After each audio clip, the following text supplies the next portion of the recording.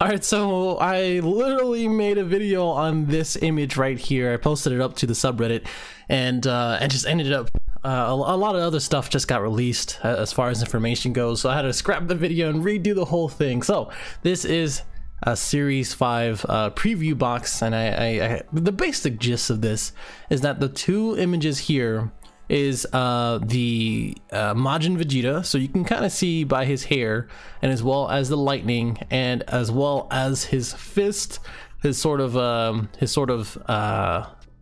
pose, I guess, all speak towards Majin Vegeta. I mean, you can kind of just see it right then and there. And of course, this is the same type of hair, and it's gonna be the Final Flash Vegeta. Some people were saying other ones, but I'm like, nah, I'm pretty sure this is the one where he is actually showing the Final Flash, or getting ready to do the Final Flash against Cell or even Topo, which would be pretty lit, because it could be a Super Saiyan God, Super Saiyan Special Rare or SR or something like that. That is Vegeta. I'm pretty sure overall that this is going to be a Vegeta themed set. And the Series 4 is supposed to be Goku themed and his family, but we did just see Demegra, or whatever his name is. I can't say his name, but you get what I'm saying. And Series 4 is the end of the Overrealm block, and what we just found out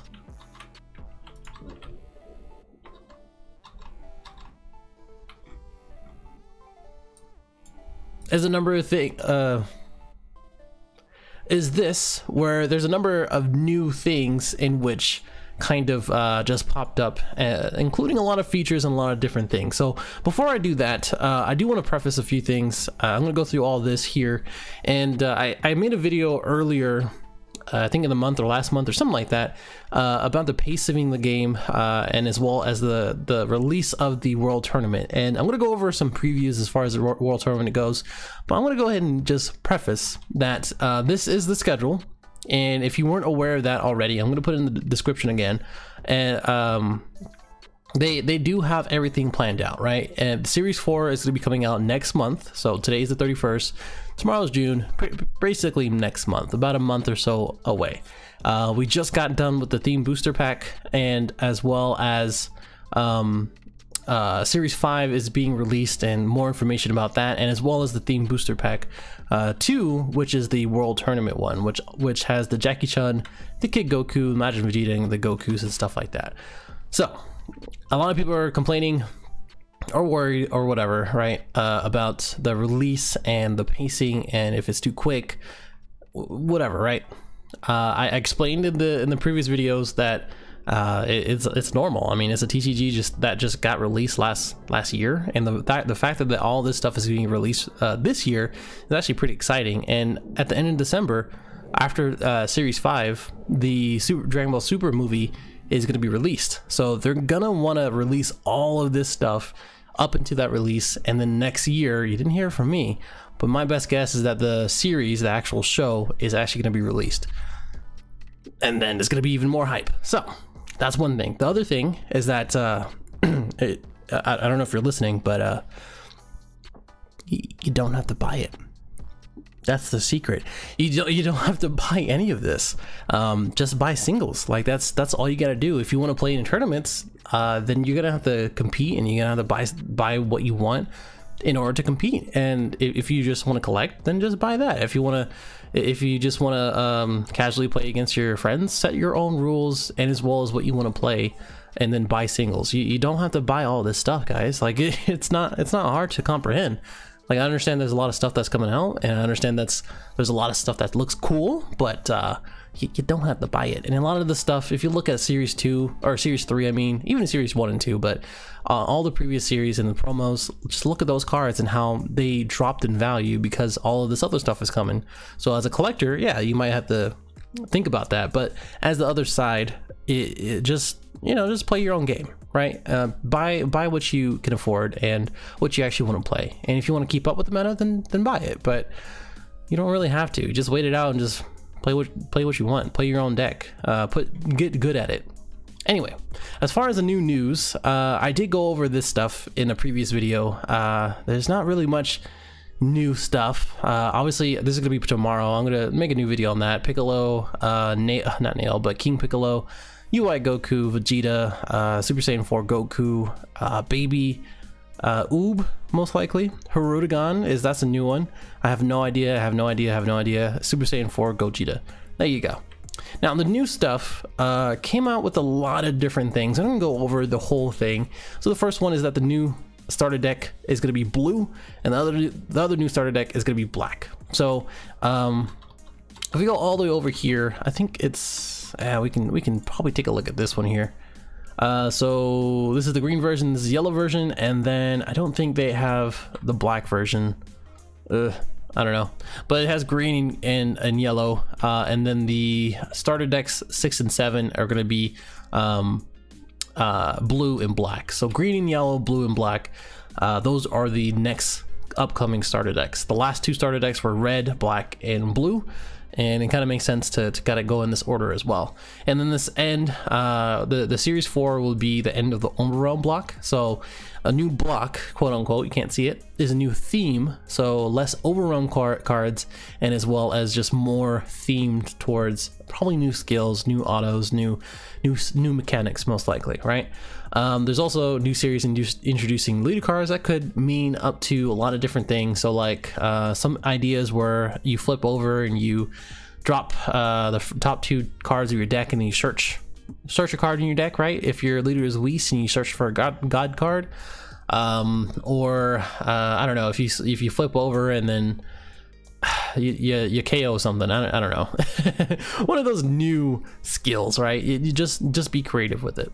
The other thing is that every SR card will make an appearance as a SPR version as well, and also one SPR version will be in every box. So every 24 packs will have an SPR. I don't know how I feel about this. It is cool as far as like if you want an SPR, but this also kind of chimes into the previous sets like this, the Tournament Power, and as well as the Series 3 for all their SPRs.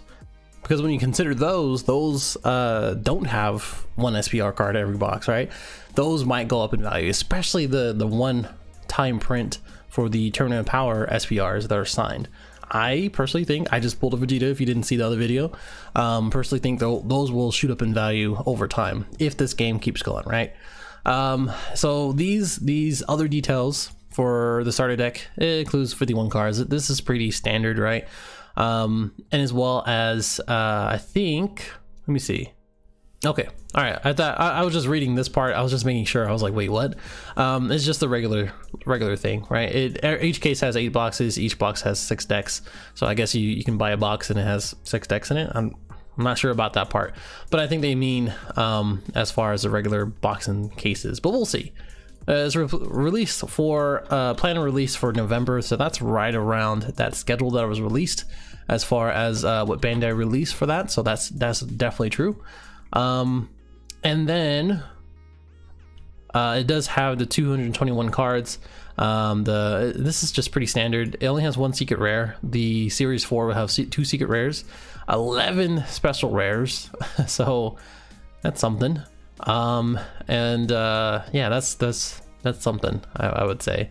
Regular price as far as the $3.99, and then special pack limited promo card. I wouldn't recommend to buy these unless you're not buying a box. I would recommend to buy these if you want those promo cards immediately. But if you take a look at any promo card from the special packs from any sets, including the last one, Series 3 with a Mass Saiyan, they drop in value pretty quickly because they are very accessible to a lot of to everybody basically.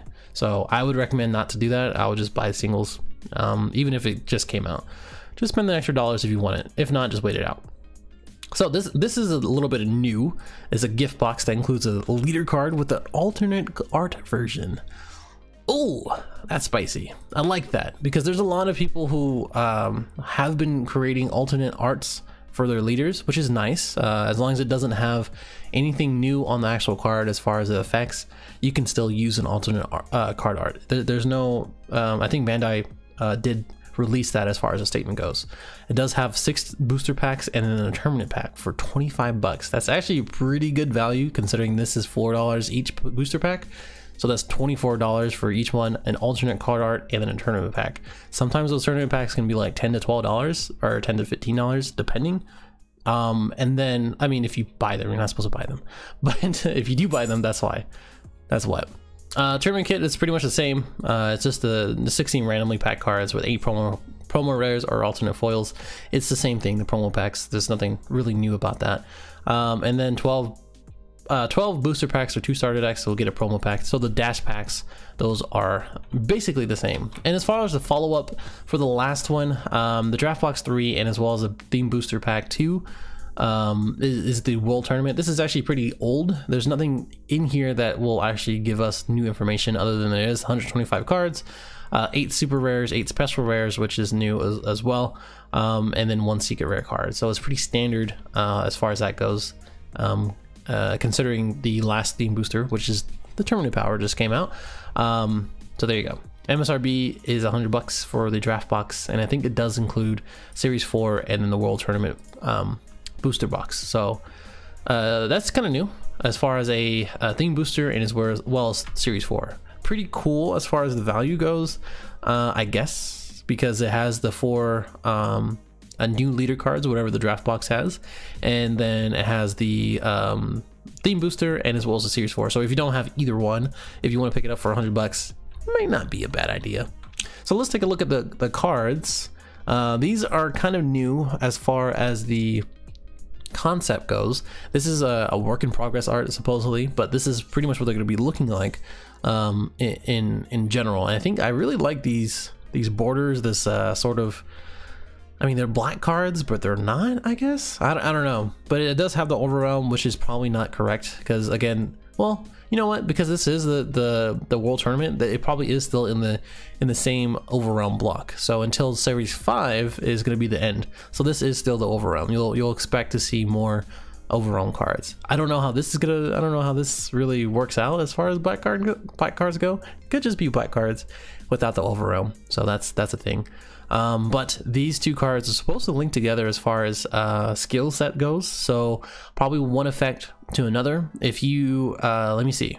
All right, here we go. So this is not exactly new, because considering if you look at these cards, for example, so this one's activate main, you, I think you reveal Sun Goten and then you KO 3 or less, yep. And then you, when this attacks, you choose the top 7 and then choose a Trunks Youth with 15,000 or attack power or less. And it's really good if you want to start summoning a Gotenks or whatever. This one came out of the expansion pack, the Heroes expansion.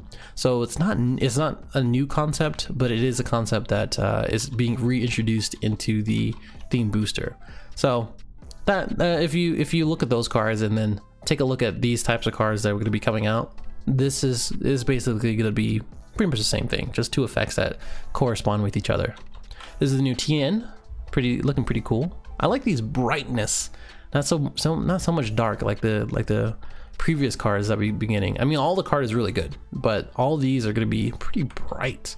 The Evil Dark Prince Vegeta. So again, we're going to see more Vegeta cards in Series 5 most likely, and this is going to be the start of them. And this these Majin Vegeta decks probably going to be pretty legit. Here's a Piccolo Jr. Looking pretty cool. I mean, this is the original Piccolo OG back in Dragon Ball. If you never watched the show or watched this fight against him and Goku, go watch him. It's legit. Here's a gift box. So the whole package, I mean, I guess that's what's going to be looking like. I don't know if that's the final project or the final art for it. I think that's about it. I think I had a pan somewhere around here, but I don't know where it went. Anyway, so that's all of the new information. Again, my best guess for this is going to be the Vegeta. It's going to be the Vegeta themed. This looks like Shenron, but I have no idea what that would be, I guess.